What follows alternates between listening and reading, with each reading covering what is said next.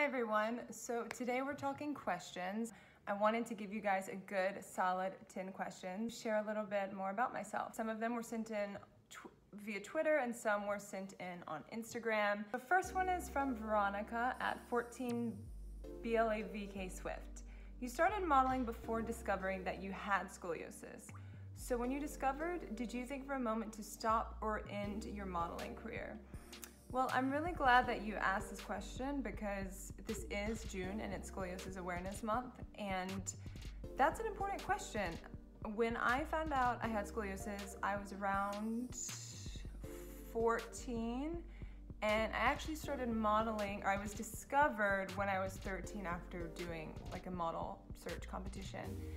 And it was tough because modeling had presented itself to me as this sort of opportunity for escapism and traveling the world and potentially really great income. So when I found out that there was a deformity that was happening in my body, it definitely wasn't exciting news, and I absolutely feared that I wouldn't be able to be a model anymore. And those curvatures of my spine progressed severely over my high school years to the point that had it not been for my spinal fusion surgery, I probably would not have been able to have this career. So if anything, scoliosis has taught me to be really grateful for the fact that I've been able to do this career for so long and have such great success. At Into Daylight's 13, what do you miss the most when you're traveling for work? Well, that's easy. My boyfriend, my dog, and my own bed. Yeah. This one's from Ro at Marhunt Argentina. What's up? What's the best part of going to red carpets, galas, etc.? I love that you asked this because I just left a fitting for the CFDAs and I was thinking about this, and it's so much fun to collaborate with different creative people that are the best at their profession.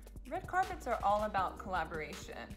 The best part is that you're working with the best makeup artist, stylist, hairstylist, and you're taking a designer's vision and you're trying to enhance it and complement it in the best way that you can, but also giving your own spin to it that reflects your personal style. It's really fun to create that story and just get dressed up. Right, next one. At Benjamin Boyd, what did you love about growing up in a small rural town in North Carolina? Funny you asked that because growing up in a small town in North Carolina, I'm from Wilson and we called it Wide Awake Wilson because it's not wide awake. And I was kind of bored a lot of the time growing up, but now I look back and I kind of romanticize about being bored. Like, that's okay. Life now feels so fast. And what was great about growing up in a small town like Wilson is that there's that southern charm and some simplicity and community. And I love just sort of driving around on long country roads and blasting music as loud as possible and just getting lost and figuring it all out. And usually with like a big Dr. Pepper in my lap from Cruisers. Not an ad for Dr. Pepper. I used to just drink a lot of Dr. Pepper. At DCuoto17, how do you feel so confident with your scoliosis and how do you cover it up? Well, funny you asked that. I'm glad that you think I always feel confident with my scoliosis, but part of my job is to project confidence. And some days I'm not feeling myself, but it might look like I am. Scoliosis has definitely given me a lot of insecurities about myself on top of my already human insecurities, but I've tried to use them to make me stronger, to motivate me to want to be stronger and to be healthier and not focus on those insecurities, because scoliosis issues are something that are beyond my control. So it's healthy to be honest about those insecurities, and sometimes I do cover up my scoliosis, but also sometimes I show it off, and I think that's really important too. Right now is June, it's Scoliosis Awareness Month, and I plan on sharing some photos of my back and showing off my scoliosis because I'm really proud of it. Like I said, it's taught me so much. It's also taught me how to be resilient and that I'm capable of handling a lot of things, which is exactly why I wore this necklace around my neck as a reminder of how far I've come. One side says inégal, which is French for uneven, as in uneven spine. It's the only pretty scoliosis word I could find to put on a necklace. And the other side is resilient, just as a reminder. And you can get all of these on the Pluma Italia website. Perfect for Scoliosis Awareness Month, for yourself or friend, or for anyone going through a really hard time. And sometimes you want to cover things up, but sometimes you also want to embrace what makes you different. And sometimes the things that make you different make you the best, and I truly believe that. I'm Namapira at Npira. What is the best quality that you notice your best friend or friend to have? It's a good one. Well, it's hard to choose just one, but loyalty, kindness, sense of humor, positive energy, and being humble. Just somebody that I want to be, that's fun to be around and that I aspire to be like. I think that's really important in a friend. You want to surround yourself with great people because they're reflections of you at the end of the day. At Real Denny Salaz, how's your lobbying efforts been going in respects to scoliosis funding?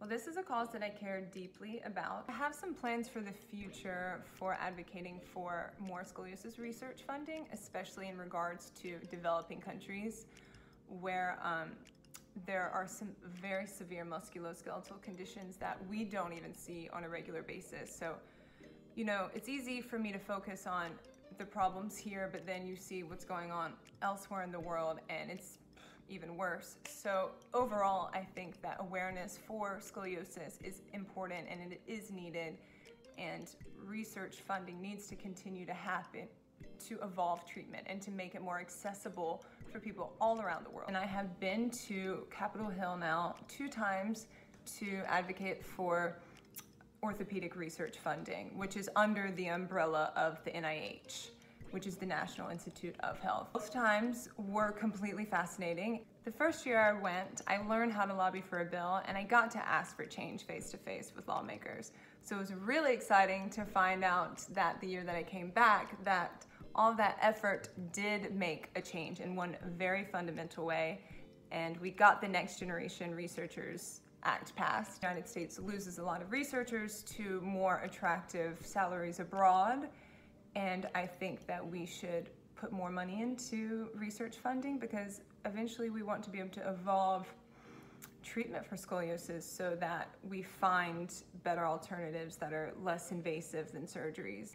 And I highly recommend any of you out there that are passionate about anything to take action and to go out there, and you can make a difference, and to talk to congressmen and women, and for them to connect a story to a face helps them have more empathy for the cause that you're supporting. Research has already evolved so much within the decade that I had my surgery, so that is very promising for what the future holds in terms of scoliosis treatment.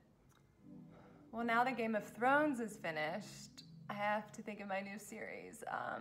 Big Little Lies is coming back, which I'm pumped for. Meryl Streep entering the cast, that's a big deal. Handmaid's Tale, love Handmaid's Tale. The Crown, and Jack Ryan. Because Jack Ryan is a sleeper. I feel like not everyone knows about it, but everyone needs to know about it. I watched it when I had the flu, and I was so addicted. Just binge watched it the whole week.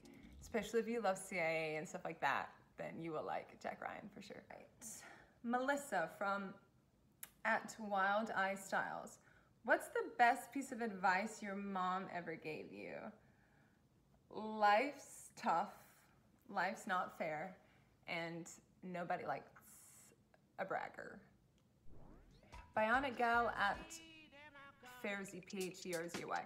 Favorite form of exercise post-scoliosis operation? I get this question all the time, and I completely understand why everyone asks this, because after my spinal fusion surgery, I felt so fragile, and it was hard to even imagine working out.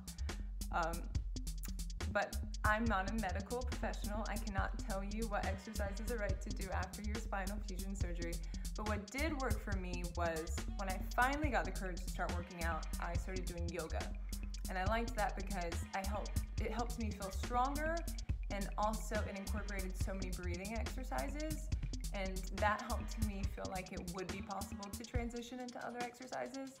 But it was tough in the beginning. I remember I had just moved to New York City right after, and I was walking around a ton, and I started modeling, which is already kind of physical in itself when you're posing in high heels all day or walking around in high heels. So for me, that was enough in the beginning. That was already a lot. And eventually I transitioned into yoga, and then after that I started doing all types of different exercises. But the main thing is, you know, keeping your core strong and engaged, and stretching to just manage the pain. That's something I'll always have to keep up with for sure.